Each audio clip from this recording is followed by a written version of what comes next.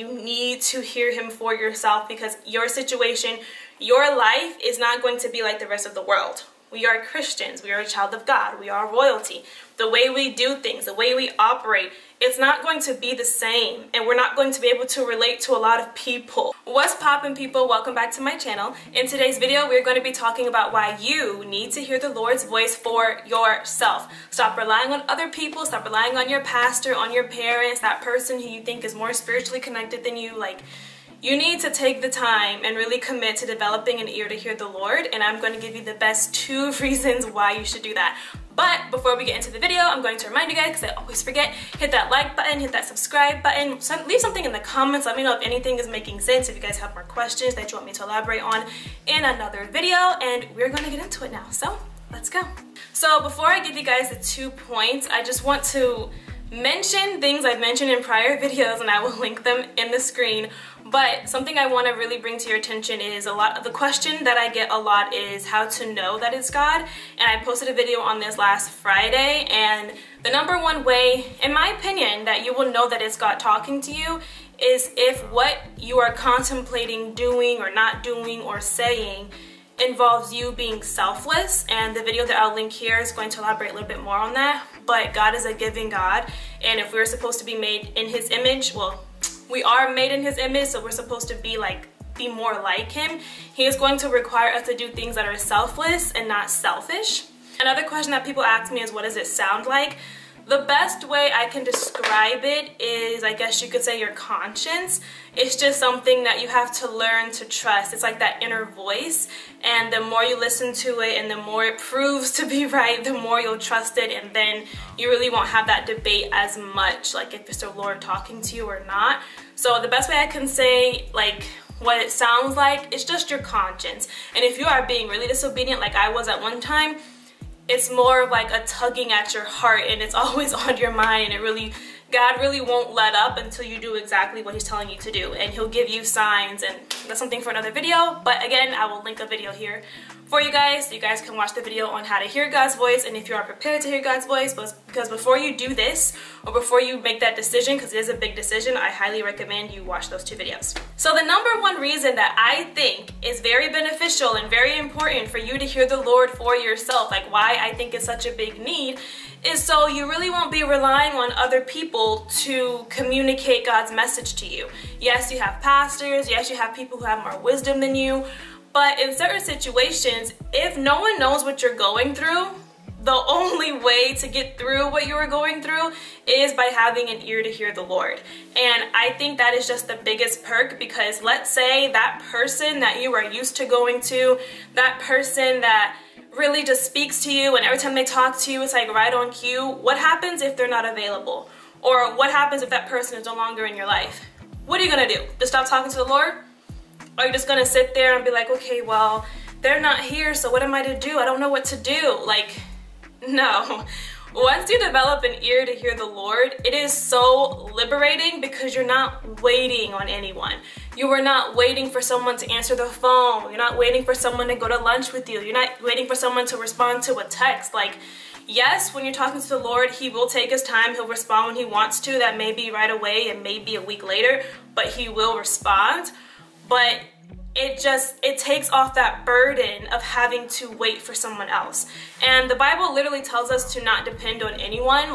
We're supposed to be dependent on the Lord solely, because what happens is if you start to depend on other people, and I'm a witness, if you start to depend on other people to hear God for you, he will eliminate those people from your life, so you can do nothing but go to him.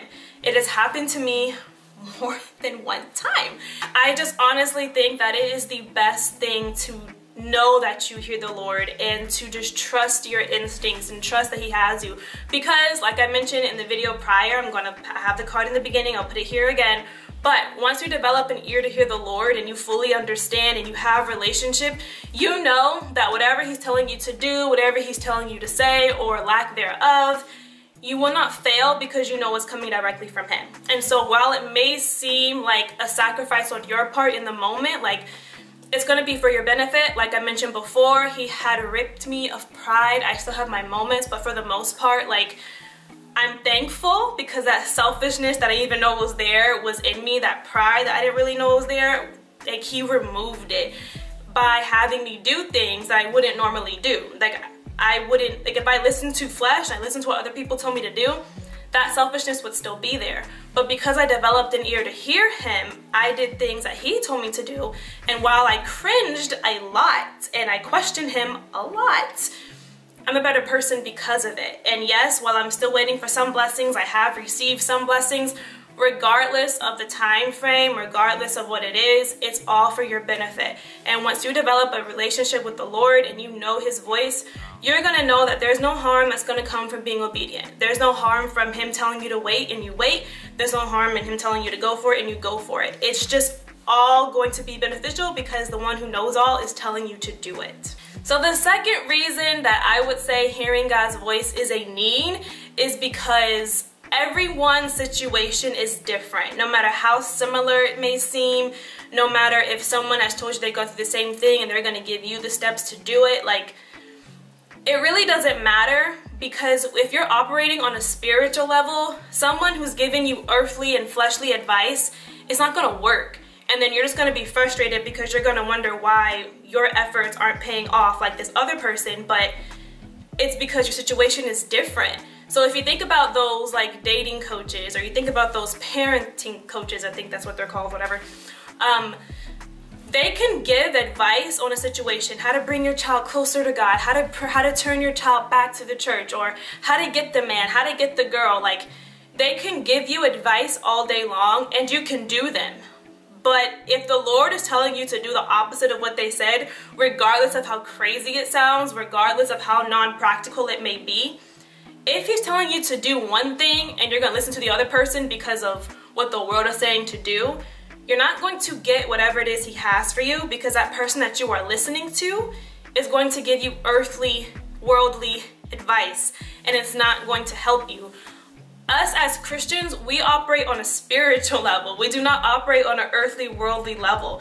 So that's why when I ask opinions of people, when I ask someone for their advice, I'm very careful of who I speak to, because if I know they think on an earthly level and I'm thinking on a spiritual level, I know that nothing they say is going to work for my situation, because we do things totally different. You're gonna know your situation better than anyone else, no matter how many times you explain it, no matter how detailed you are. Like, you are the only one that's really gonna go what you're the only one that's gonna know what you're going through spiritually, mentally, emotionally. Like, you're the only one. And especially if you have an ear to hear and you're trying to develop an ear to hear the Lord, I would highly suggest you just block everyone. And I'm talking social media, friends, family, if they're not on the same level. If someone is on a higher or deeper spiritual level than you, then yes, listen to them, but also don't start to depend on them. Continue to build your own relationship, to continue to build that ear to hear him, because it is a need. Like, I hear some of the advice that dating coaches give, and I hear the advice that people on parenting give, and I will look at my friend's situation or my situation or whoever, and I can be like, yeah, that's good advice, but this child isn't like that. Or like, yeah, that's good advice, but he's not like that. She's not like that. She actually thinks differently. The reason she did this isn't because of what they're saying. It's for a completely different reason.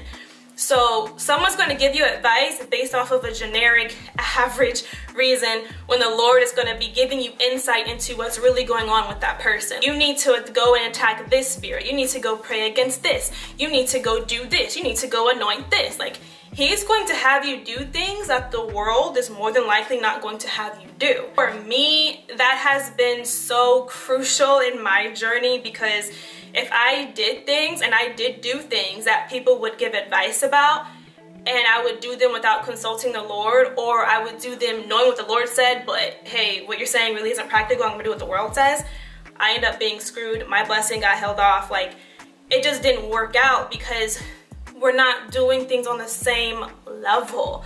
And that's why I say it's a need. You need to hear him for yourself, because your situation, your life is not going to be like the rest of the world. We are Christians. We are a child of God. We are royalty.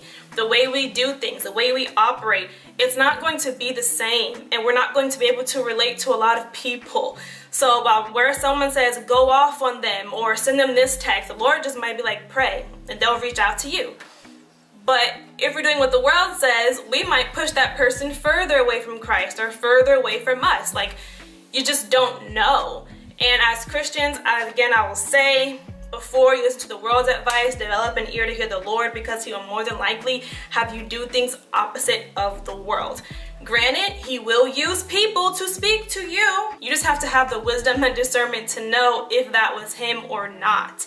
That's very, very key. When you are developing an ear to hear the Lord, ask for wisdom and discernment, because the devil's going to know what you're praying for and he's going to try and trick you. So wisdom and discernment is something everyone should pray for every single day. And don't just pray for wisdom and discernment. Pray that you actually operate in wisdom and discernment, because God can give it to you, but if you don't operate in it, it's like, why is it there? So just remember that hearing the Lord for yourself is just liberating, it's freeing. You're not dependent on your parents or siblings or your pastor. Like, you are gonna be able to walk in this world with your head held high and confident in the choices that you are making, because you know who gave you the instructions. And that is just the biggest thing anyone could ever ask for, because like I said, it may seem like in the moment you're losing, or it may seem like people are picking on you or people are questioning you. You will have people question you. It may seem like that in the moment, but again, once you develop that relationship, once you know the character of God, once you know that he makes a promise and he can't break it, you are only going to have benefits. The end result is going to be absolutely amazing, and you'll be able to give your testimony to others who you probably never even thought you would before. People are going to come to you asking you, how did you do it? What did you do? What did you do so differently? What's different about you? Like, whatever. All you're gonna be able to say is just the Lord. Like, that's really it. That's kind of where I'm at right now. People ask me, how do I do things? Like, how did I pass this test? How do I have confidence to do this? It's literally just the Lord. Like, I can't tell you anything is me. Yes, he gives me gifts and talents, but if I don't pray for confidence in them, if I don't ask him to help me in it, I will fail it at all, and I know that. So once you know the voice of the Lord, and once you operate in it and you have wisdom and discernment, you know that he gets all the credit, and it's just more of a testimony to others to draw people in. So if you like this video, hit that like button, hit that subscribe button, follow me on my socials, and I hope to see you guys in the next video. You don't want to miss Friday's topic. It's 5-Day Friday, so that is where I will be breaking down key Bible and life principles in under 5 minutes, and Friday's topic you do not want to miss, so I hope to see you soon. Bye.